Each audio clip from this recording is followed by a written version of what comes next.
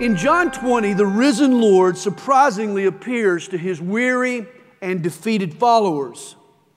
The disciples believe in Jesus, and the Lord takes a deep breath. He breathes on them, and He tells them, receive the Holy Spirit. This Greek word that gets translated spirit is the word pneuma, from which we get our words pneumonia or pneumatic. Pneuma means wind or breath. When Jesus breathed on His disciples, He drew from deep inside, and He gave them something of Himself.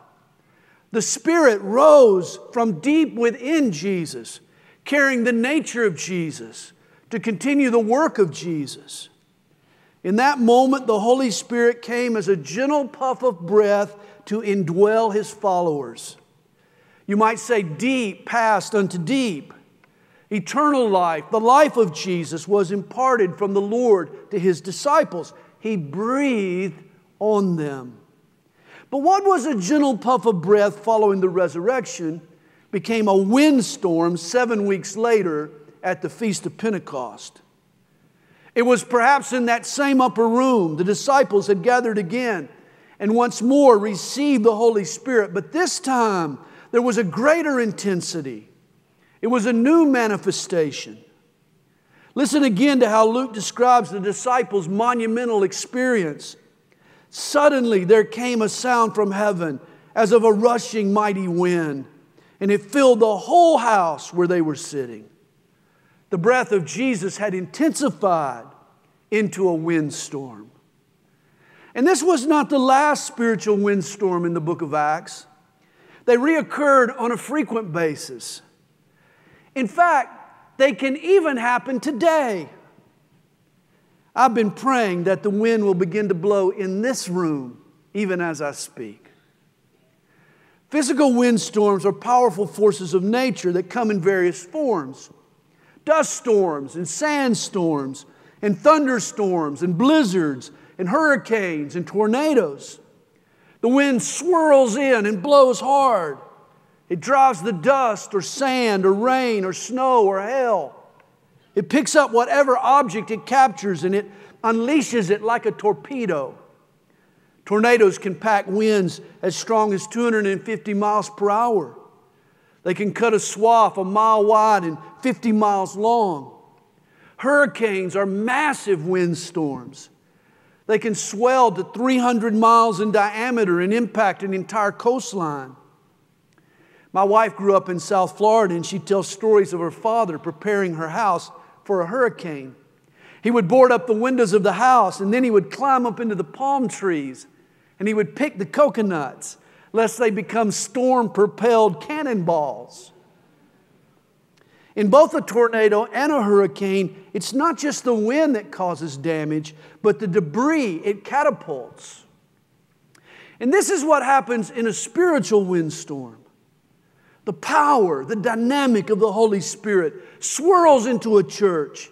He sweeps this community of believers up off its knees and propels the church into action. The Spirit is now the driving force behind the witness and service and love. A church that was just taking up space now becomes an influence on its community. As in a physical windstorm, a gust of supernatural stirs up the debris. The Holy Spirit captures whatever happens to be in His path and launches it with heavenly propulsion. And if the wind is the Holy Spirit, that means you and I are the debris. Now, I hope you're not offended by that analogy, but spiritually speaking, there's really no better symbolism. Psalm 103 verse 14 says of God, "For He knows our frame. He remembers that we're but dust." On our own, we're as useful to God as the dust off the top shelf. We're nothing but lint until God's Spirit grips us in His influence. When we're caught up in the wind of the Spirit, worthless debris gets turned into spiritual missiles. A church has no lasting influence on its community until it's been stirred up and launched out by God's Spirit. Heard of a news report from Cheyenne, Wyoming. A large twister blew through the area, amazingly missing the downtown. It did, though, strike a church on the outskirts. The next day, the local newspaper read, "Thankfully, the cyclone that destroyed Cheyenne Community Church did no real damage to our town." How tragic is that? How sad. Such a statement should never be said about a church, that if it were gone, nothing would be lost. Yet this is the case with many churches today. If we're going to make a difference in our community, we need fresh breezes and strong gusts of the Holy Spirit. And when this happens, we call it revival. This is what I want to speak to you about today: spiritual windstorms. I want to discuss the subject of revival. All the Baptist churches I attended as a child always had an annual revival. The revival usually lasted several nights in a row. The best ones seemed to be held in a tent. They'd bring in a guest speaker, maybe add a soloist or a musical group, maybe somebody who could relate to the youth. There might even be a prize for the person who brought the most people. The whole idea was to generate some excitement in the local church. But this is not what I mean when I speak of revival. A biblical revival is more than a block of meetings on the church calendar. It's a spiritual windstorm. It's a move of God's Spirit in the hearts of God's people. Throughout history, the Holy Spirit has graciously visited humanity with these kinds of spiritual awakenings. These movements have shaped the church and saved the lost and sent society in a more godly trajectory. Scottish preacher William Nicol once wrote, "It is by revivals that the church of God makes its most visible advance. When all things seem calm, when no breath stirs the air, when the sea is like lead and the sky is low and gray, when all worship seems to have ended but the worship of vanity, it is then that the Spirit of God is poured upon the church. Suddenly the Christianity of the apostles and martyrs, not that of the philosophers and liberals, rises from the catacombs of oblivion and appears young and fresh in the midst of the obsolete things of yesteryear." And it's for this that we long, for real Christianity to rise up and for God's kingdom to advance. This is what happened in the 12th century AD with Peter Waldo and his Waldensians. These believers renounced the materialism of the church and believed everyone should have a Bible in their own language. It was a prelude to a further awakening that was to come. The Protestant Reformation lasted over 100 years and left behind the 5 solas of orthodoxy: by faith alone, by grace alone, by Christ alone, by Scripture alone, to the glory of God alone. We could also point to the 18th century's first and second Great Awakenings as tremendous times of revival. The first Great Awakening led to the abolition of slavery in England and changes to child labor laws. The second Great Awakening saw American churches packed to the gills. In the South, both slave owners and slaves gathered in open fields to worship God because the churches weren't large enough to accommodate the crowds. It was the beginning of the camp meeting, a tradition of Southern evangelicalism. In 1904, a Welsh coal miner, a man named Evan Roberts, had been praying fervently for revival. He was just 25 years old, a tall, skinny fella, an unlikely flashpoint for anything of colossal proportions. He'd been studying for the ministry when he asked his pastor if he could hold some evening meetings in the church. Well, at first the attendance was sparse, but before long, shops were closing early so that employees could get to the church and reserve a seat for the meetings. Soon the roadways to the church were clogged with out-of-town seekers coming to see what was happening.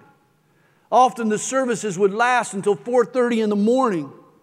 Sin was confessed, sinners converted, homes and families were restored. For the next couple of years, all across Wales, bars closed, jails emptied, churches were filled. Even soccer matches were canceled to to avoid conflicts with the revival. Welsh miners were so transformed by the Holy Spirit, their mules had to be retrained to work without the prodding of curse words. During the Welsh revival of 1904, 2 kids were heard one day offering their explanations for what was going on in their community. One child said to the other, "Do you know what is happening in our town?" The other child replied, "No, I don't, except that Sunday comes every day now." The first child added, "Why, Jesus has come to live in our town." And here are 2 great definitions for a revival. It's when Jesus comes to reside and rule in a community, and when it feels like every day is a day of worship. Of course, our family, Calvary Chapel, was born in a revival. In the 1960s, we saw a generation disillusioned by materialism, the war in Vietnam, racial inequality. The youth rejected the shallowness of their parents' morality and immersed themselves in drugs and free sex. But that's when God sent a Jesus movement, which taught the Bible, giving the young people the truth that they lacked, and emphasized the Holy Spirit, providing them the heavenly high for which they craved. It began in the heart of Chuck and Kay Smith on the beaches here in Southern California, and it swept the world. When it comes to a revival, I like the observation by preacher Alexander Whitey. He says, there is a divine mystery about revivals. God's sovereignty is in them. In other words, when the Spirit of God moves in revival, patterns and predictability fly out the window. God takes the helm. The unexpected occurs. Baptist preacher Vance Havner once said, "When I was a boy, preachers talked about holding a revival, but what we really need is somebody who will turn a revival loose." Revival is more than just holding a meeting. It occurs when God turns His Spirit loose in the church and then turns the church loose on a needy world. And this is what happened on the day of Pentecost. A spiritual windstorm sent from God's throne caused the church in Jerusalem to soar and roar. Luke paints the picture in Acts 2, verse 2. "And suddenly there came a sound from heaven as of a rushing mighty wind, and it filled the whole house where they were sitting." When you do a close inspection of verse 2, you find some interesting insights regarding spiritual revivals. I'd like to share a few with you. First, this Greek word translated suddenly, it means unawares or unexpectedly. When the Holy Spirit came upon the disciples, it happened spontaneously. You know, in nature, when serious winds begin to stir, the storms get tracked by our meteorologists. As conditions become conducive for a tornado, a watch gets issued. When a tornado is spotted, it's upgraded to a warning. But when the Spirit came upon the church, there was no watch or warning. They were just waiting, as Jesus had told them, resting in what God had promised, trusting in the power God had promised. Waiting implies no anxiety, no uncertainty, just the expectation that what the Father promises, He will deliver. When the Spirit came upon the disciples, a sound was heard. The word translated sound is the word ekos, from which we get our word echo. Here's its definition. It's a sound of uncertain affinity, a loud or confused noise, a roar. I've never been in high winds that would constitute a tornado or a hurricane. Yet here's an account I read from someone who has. The wind blew so hard the walls of the house shook. We looked outside through a window and surprisingly everything was flying away. We couldn't even open the door because it would have been impossible to close it afterward. One unforgettable thing is the whistle of the wind, like a train approaching near your house. This is what happened on the day of Pentecost. When God's Spirit came upon the church, it was like a windstorm. They heard the roar of this ferocious wind. One author paraphrases Luke's description. Without warning, there was a sound like a strong wind, gale-forced. A wind from heaven rocked their world. Remember, immediately after His resurrection, Jesus drew a puff of air and He breathed gently on His disciples. But here, He blows on them in a mighty, rushing, gale-force wind. Both experiences were indicative of the encounter the disciples had with the Holy Spirit at the time.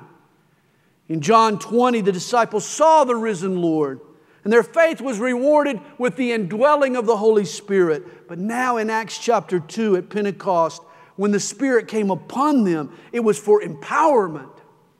This time, Jesus blew hard on His disciples. He filled their sails with wind that would cause the gospel ship to sail to its destination despite the storms it would inevitably face. Don't forget, the early church was born in a firestorm of persecution. The Greek word translated witness is martyr. Today, a martyr is a person who dies for their faith. The meaning developed when most of the first witnesses paid the ultimate price to take a stand for Jesus. And yet, even in such a discouraging climate, the church still prevailed in its mission thanks to the Holy Spirit. Notice too the word rushing. It means to carry. And this is what a strong wind does. It captures stuff and carries it through the air. Remember, the impact of a windstorm is produced not just by its high velocity winds, but the winds pick up debris and propel them at tremendous speeds and for far distances. And this is what God does with us in a revival.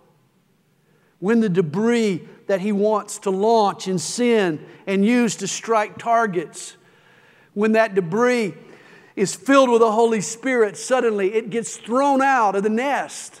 It gets launched out. God begins to send people out to spread His love and truth. Folks get stirred up and sent out in a windstorm. Missionaries get raised up in a revival. God sets out marching orders. In revival time, servants of God who were content to pack a pew begin to get involved. And notice the wind here in Acts chapter 2. It was a mighty wind. The Amplified Version correctly renders it, the rushing of a violent tempest blast. This is not a mild breeze that leaves you untouched. It's a rustling wind. The Holy Spirit picks up the pieces of our lives, blows them about, and then rearranges them as He pleases. The spiritual windstorm is a strong wind that impacts you, that dramatically alters your life. You're different after you've been touched by a mighty wind of God. And like a tornado or a hurricane, you don't experience a mighty wind without incurring some damage. The power of the Holy Spirit cleans you up before He sends you out. Conviction occurs. Repentance takes place. Brokenness sets in. Sin gets confessed. Old habits are abandoned. Evil gets renounced. Don't think you can be an effective follower for Jesus and conduct business as usual. To seek revival is to invite a windstorm of change to blow into your life and blow out all of your selfishness and pride. This rushing mighty wind definitely had a violent impact on the early church. Days later, Ananias and Sapphira lied to the Holy Spirit. They played the hypocrite. We're told God judged them quickly. He struck them dead. As with most storms, there were casualties.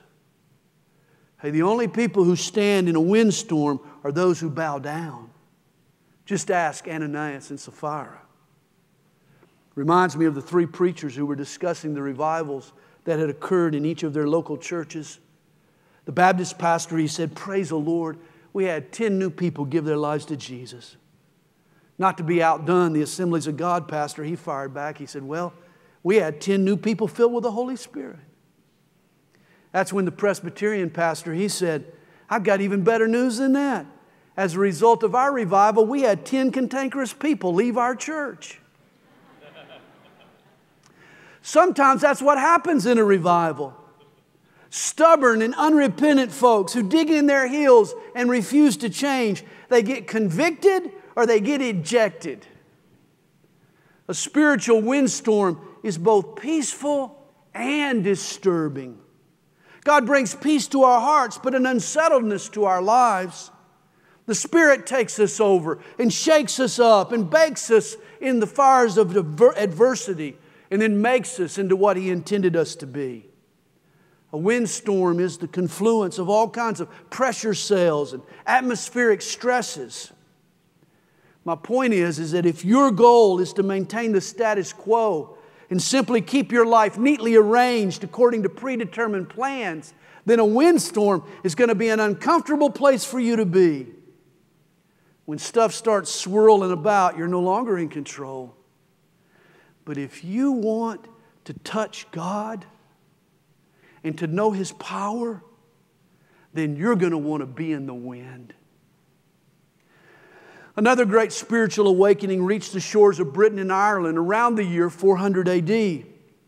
Men like Ninian and Patrick and Columba risked their lives to spread the gospel among the local nature worshipers. And the spiritual awakening that ensued had powerful and far-reaching effects. Celtic Christianity snatched the British Isles from the darkness of paganism into the light and truth of the Word of God.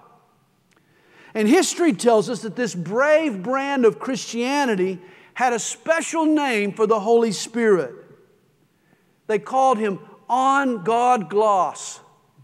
It's a Gaelic phrase that means the wild goose. To these fearless Christians, not only was the Holy Spirit the gentle dove who rested on Jesus at His baptism, He was also the wild goose who roams the skies and who lands wherever He pleases. And I love this idiom for the Holy Spirit. A wild goose can't be trained or tracked. You can't control him or bend his instincts to your will. He has a mind of his own. And the same is true of God's Spirit. A wild goose is noisy and raucous and aggressive. The bird's honk is loud and challenging. Up close, a wild goose can be unnerving, even frightening. At Jesus' baptism, the Spirit cooed like a dove.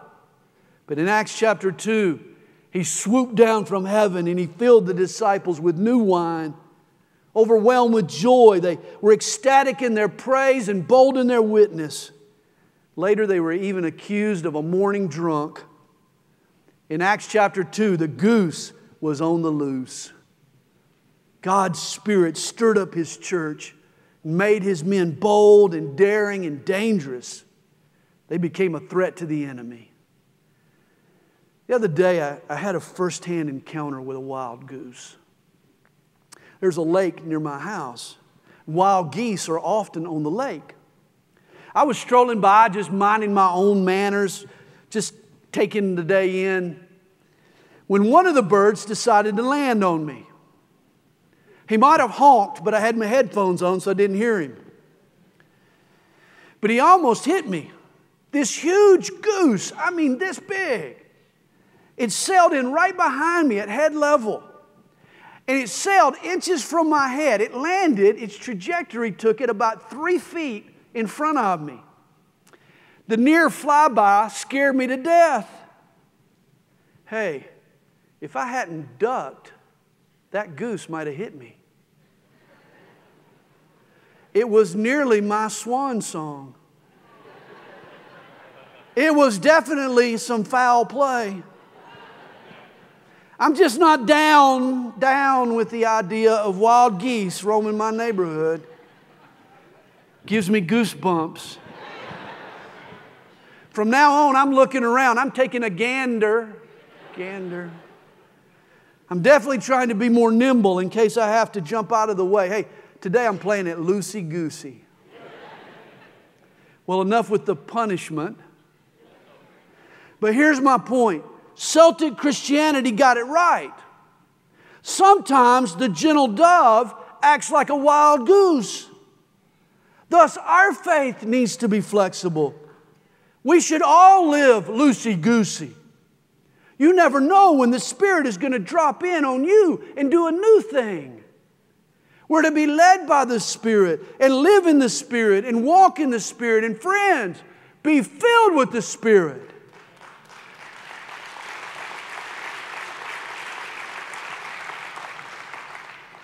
In a nutshell, the Christian life is a wild goose chase. Before he died, the world's foremost authority on the subject of revival was a man named J. Edwin Orr. In the early 1970s, he was presenting a series of lectures on revival at the Columbia Bible College. It was there that a student asked him, "Dr. Orr, besides praying for revival, what can I do to help bring it about?" Without any hesitation, Orr replied, "You can let it begin with you." Revival that's community-wide, even worldwide, it always begins with a mighty rushing wind of the Spirit that blows through and cleans out God's house first. Again, verse 2, this rushing mighty wind filled the whole house. Here's another revival insight. The word translated filled, it means to cram or to permeate. The wind of the Holy Spirit filled up every corner of the room. Believers became so saturated with the Spirit, His influence colored all that they thought and all that they did. Again, the Amplified Version describes the disciples in the upper room. It says they were all filled, diffused throughout their souls with the Holy Spirit. Have you been diffused throughout by the Holy Spirit? When my wife Kathy cooks a roast, she slow cooks it in a crock pot. Oh my. All day long, that aroma from that roast rises up and invades every corner. I get hungry just thinking about it. And when it's time to eat, everybody knows what's for dinner. All day long, our senses have been primed. And this is what happens in a revival. Spiritual perception gets heightened. Folks sense God's presence and power. His love and joy is so thick you can cut it with a knife.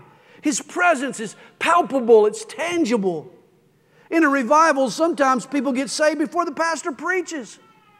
They walk in and they sense so strongly that God is here, they immediately want to respond to Him.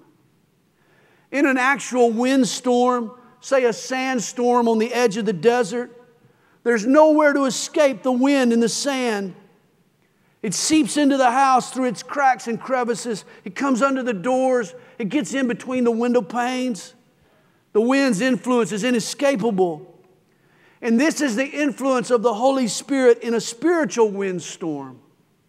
Revival produces such a weighty revelation of the reality of God that people are forced to consider Jesus and deal decisively with their sin. It's as if they get sandblasted by the Holy Spirit. He cuts through the layers of veneer and gets to the real issues. In today's world, it's so easy for people to just ignore the things of God. Just sort of shrug their shoulders at Christianity. Assume a kind of take it or leave it attitude. The answer for this ambivalence is a spiritual windstorm. And notice in Acts 2 the word whole. The influence of the Spirit filled the whole house where they were sitting. The Greek word is holos, from which we get our word holistic. It means complete or thorough. Holistic medicine is the treatment of not just the body, but the body and the soul, the whole person. And the influence of the Holy Spirit is always holistic. He lives inside us, not just on Sundays, but 7 days a week. He alters not just our eternity, but our today. He governs not just my religion, but my sexuality. He affects me not only spiritually, but morally as well. He touches me not only at church, but on the job and in the home. He influences not just what we say or think, but how we go about living our daily lives. When a spiritual windstorm begins to blow, no corner of our lives remains unaffected by the Holy Spirit. Throughout the book of Acts, the author is describing a revival, an ongoing windstorm. In Acts 2, the wind blows hard. You even hear it whistle. By the end of that first day, 3,000 souls had been captured in its swirl. In Acts chapter 4, the house physically shakes. In Acts chapter 5, the wind whips violently. It takes out a hypocritical couple. But even the wake-up call doesn't diminish the freshness and the power of this mighty wind. It creates a storm of love that permeates all that the disciples do. Acts chapter 4 sums up life in the midst of this windstorm as great grace and great power. And for the remainder of Acts, this wind howls and blows and sends Jesus' disciples to the four corners of the earth as His lights and as His witness. Friends, I want to get caught in a windstorm. In my research for this message, I discovered that hurricanes originate in a geographical area known as the doldrums. It's a narrow belt of ocean with low pressure, little if no wind, and generally calm seas. The doldrums lie near the equator, between the trade winds. In the Atlantic Ocean, the doldrums are north of the equator, thus there are no hurricanes in the South Atlantic. In the Pacific, the doldrums are on both sides of the equator, thus typhoons can hit in either the northern or the southern hemispheres. Ironically, all windstorms originate in the middle of the doldrums. And let me say the same is true spiritually. Fresh winds of the Holy Spirit, new gusts of supernatural strength, heavenly hurricanes of revival also start in what we might call the doldrums of life. One day, a Christian or a group of Christians decides they've wasted too much time in the spiritual doldrums. They get honest before God. They admit that their life is lacking, that they're just going through the motions of devotion, that they're living well below what God intended.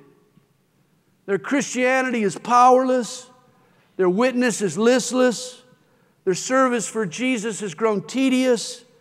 Their spirituality has become monotonous. Their morality seems meaningless. One day, this person or persons wakes up floating in the doldrums. They admit their discontent and they become desperate enough to pray to God to send the wind. Here's what you should realize. If you or I find ourselves in the doldrums this morning, if we've hit a lull spiritually, it only means that we're in perfect position to catch a gust of wind. The Holy Spirit starts His work at the point of our neediness. God begins His movements in our doldrums. Again, Vance Havner wrote, "The greatest need for America is an old-fashioned, heaven-born, God-sent revival. Throughout the history of the church, when clouds have hung the lowest, when sin has seemed blackest and faith has been weakest, there have always been a faithful few who have besought the Lord to revive His work. And God has always answered such supplication, filling each heart with His love, kindling each soul with fire from above." I love that quote because it highlights the two keys for spiritual revival: our desperation and God's willingness. Friends, God is willing. Are we desperate? You know, I once thought that as the years went by, pastoral ministry would get easier. Instead, it's gotten harder. Without the Holy Spirit, I'm just a sailboat on a stagnant sea. I'm dead in the water. As the years go by, I realize more and more how much I need the wind. Pastors tend to be like Kevin Fast. Kevin is a Lutheran pastor and a strongman competitor from Canada. On September the 18th, 2009, Kevin set his 9th Guinness World Record in the category of heavy pulling. He strapped himself into the harness connected to a C-17 cargo plane. This aircraft weighs 400,000 pounds. With his sneakers digging into the runway, he leaned forward, and with all his might, he started to pull. Kevin moved that airplane 8.8 meters, that's nearly 30 feet, in a record time of 1 minute and 16 seconds. setting the world record for the heaviest aircraft pulled by a human being. It was a tremendous act of near superhuman strength. And yet, sadly, Kevin's feat resembles the approach many pastors in churches are taking toward God's work. Spreading the gospel and planting churches and discipling people can be like that huge airplane. The enormous strength of a few gifted individuals can pull it along for short distances and for brief intervals. But guys, there's a much easier way to move a C-17 cargo plane than pull it. You can crank it up and let it fly. And this is what happens in a revival. When we get the wind of the Holy Spirit under our wings, we begin to soar. Rather than inch forward, God's work takes off. If Pastor Chuck told Calvary Chapels once, he told us 1,000 times. He so often would quote from Galatians 3, having begun in the Spirit, are you now being made perfect by the flesh? See, in the church, as on the sea, the voyage is always better when the wind is at our back. This is why we need revival. We need a windstorm. Several weeks ago, May 6th, our country marked an annual observance that you might not know about. It's sponsored by the National Weather Service. It begins Hurricane Preparedness Week. Americans in coastal areas are supposed to spend May 7th through 12th in preparation for hurricane-force winds. But I believe if we could get a glimpse of God's calendar, this is also what these days are about. For all of us who live close to the heavenly shore, we need to be preparing for a windstorm. There's nothing we can do to deserve such an outpouring. It's by grace. But we can care enough about God and enough about people to ask. Are you asking God to send revival? I am. Don't you long for more of God and His influence? That God's presence would be heavy as we gather? That the strongholds of sin would be broken? That love among God's family would flourish? That God's peace would flow down like a river? That a spiritual awakening will occur that stops the crime in our communities and shuts down the gangs and dries up the drug traffic and brings back respect to our schools and causes racial groups to live in harmony and blesses marriages and awakens men to be the leaders in their home? Don't you long for this kind of a revival? I do.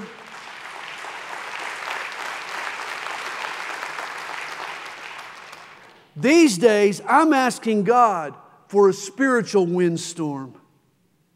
And I'm anticipating the first gusts any day now. I hope you'll join me in the asking.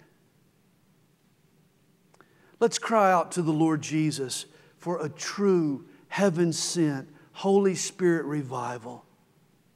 And let's pray that it begins with us. Why not us?